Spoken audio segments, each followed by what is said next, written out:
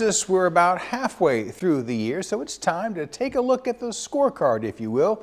We've shown you the cases, detectives have done the police work, and people have phoned in the tips.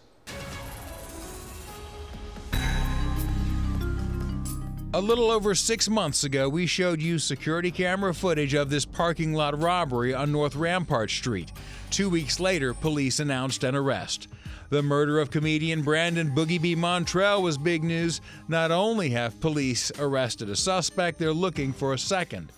In March, police announced the arrest of a suspect in a carjacking case in Lakeview when a child was in the back seat.